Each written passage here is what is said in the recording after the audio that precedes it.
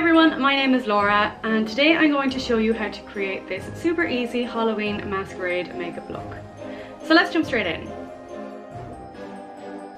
I'm starting by mapping out the holes for the eyes.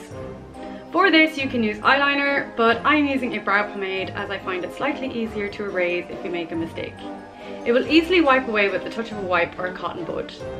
You can make the holes for the eyes any shape you want. It does not necessarily need to be this shape that I'm going with today.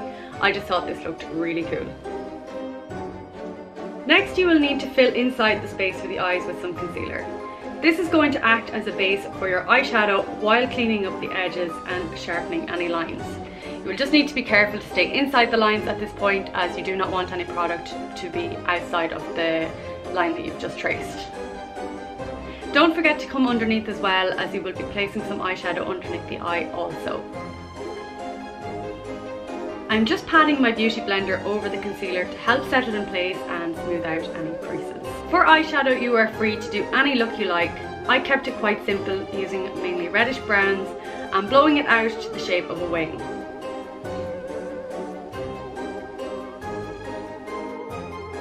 I just took some red glitter for the centre of the lid before doing underneath, adding some eyeliner and some lashes to complete the eyes.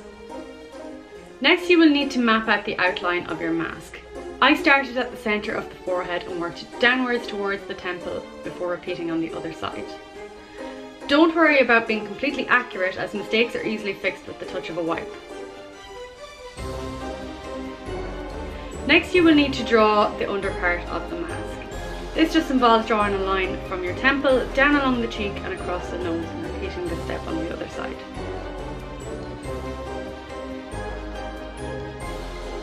Once complete, you will just want to check that both sides are the same before moving on.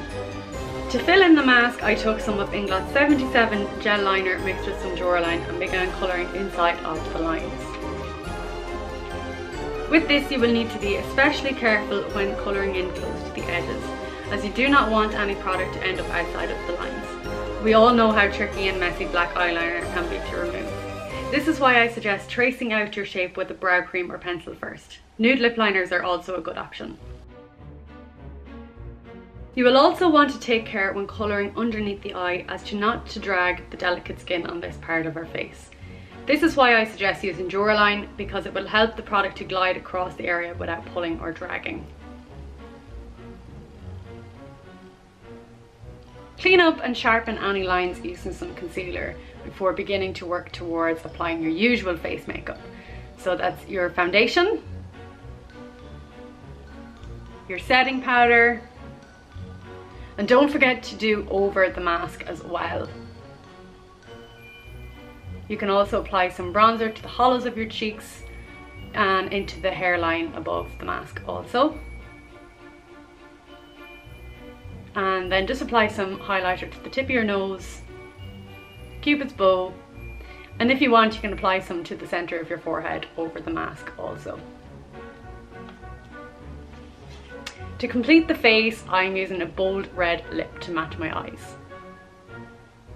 Next you want to begin tracing out the lines for your cobwebs. Again, you don't need to be too accurate when doing this, although it may seem that way. However, I will assure you that cleaning up mistakes is actually pretty easy, as you will just need to take some black gel liner and cover the white with it. So repeating that step on the other side until you are happy with the shape that you have.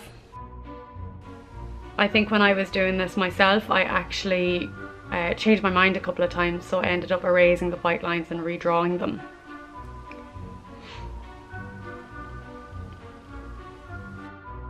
Once you're happy, then you can begin filling in the inner sections to create that cobweb effect. You want to do this the whole way around the face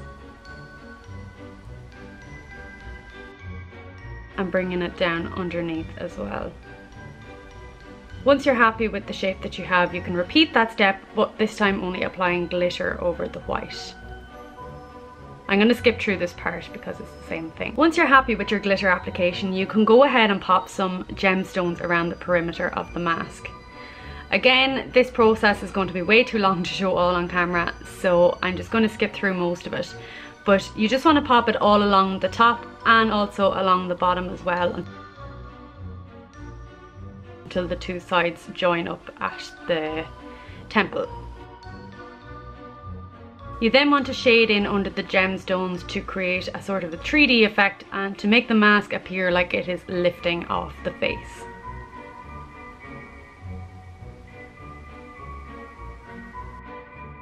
Lastly, we want to draw on our little spiders, so that just involves drawing two tiny little circles and then just drawing some legs coming out of the body.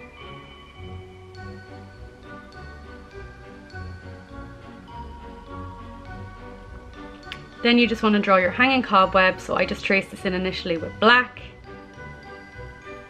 before going over it with some white to create a more realistic cobweb colour.